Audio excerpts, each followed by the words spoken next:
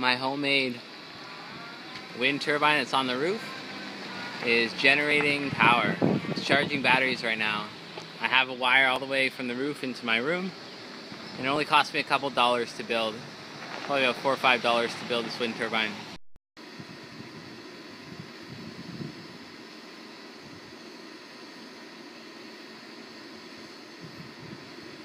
So we got some really nice values here. 350 milliamps at over 5 volts. So this is very exciting that I have the recording working, but now I'm going to do what I made the wind turbine testable for. Is I'm going to make more wind turbines, keep trying to improve them so that I can get more power. So as I was saying, I get the information through here. Right now on the roof I'm running a turbine, so it's spinning whenever there's wind and I'm recording the data. At the same time I'm going to make a new larger wind turbine. So the very first one I made looked like this. It's very small and it's made out of 2x2, and the piece I have here is a 4x1. Sorry, this is made from a 2x1 and this is a 4x1, so it's a much wider piece. Gives you a really nice wide blade. So I'm going to have a, I think, 11-inch triangle in the center as the hub, so I marked that out here. And then I'm going to have these wider blades. These are the 4x1s, pine 4x1s, which I'm going to shape. So I want to build this so that it has more torque and starts up at lower speed. So I just use my jigsaw and I cut the taper. So it's going to be 2 inches wide at the tip and 3.5 inches wide at the root, which is the full width of the 4x1.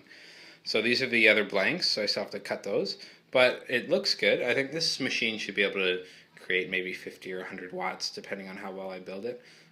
So I have my center hub and my first 3 blanks, and I've only tapered them so far. So now I can start shaping them. I have to mark all the different angles for the different airfoil sets. So at the tip there's less of an angle because it rotates faster, and at the root there's a steeper angle. Also, what's important at this stage is that the weight of each of the blades are almost exactly the same. You can shape and have one blade a little bit thicker to balance them at the end, but if one blade is significantly longer or wider, it's going to be very difficult to overcome that difference in weight, and it will vibrate a lot. So they're all about 240 grams. So I weighed all the blades, and it's really useful when I'm shaping them now. I'm going to weigh them every now and then. So I want, when I have the blade shaped, I want them to be about the same weight. Obviously, it depends. If there's more weight on the end, it's going to seem heavier when it's spinning.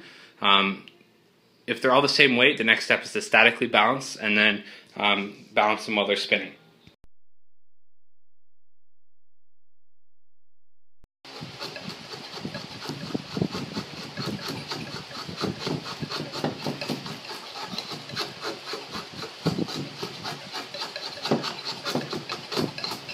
This is my new wind turbine, new larger wind turbine. So just with the fan on low, it spins really well. I'm amazed how well this is working. I built this yesterday and I threw it together today with the bearings and everything. It's running very straight with the 2 bearings. There's very low friction. And then I built this pulley wheel by hand. So I had a hole saw. I cut out this 2-inch hole and I drilled the center out, and then I just made a groove on the drill, and then I have a little piece of wood as the pulley on the motor. 600 RPM.